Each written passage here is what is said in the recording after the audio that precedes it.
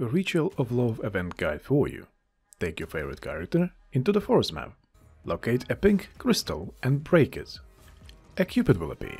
Avoid the cupid and play normally until you hear a ding. Now you need to locate a tower with a pink heart.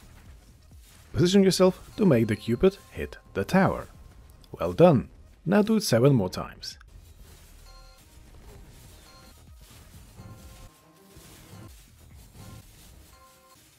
Congratulations! You got the achievement. Now repeat on high difficulty to unlock the rest of the skills. While you're at it, make sure you write in the comments how much you like watermelons. And subscribe to this channel. See ya!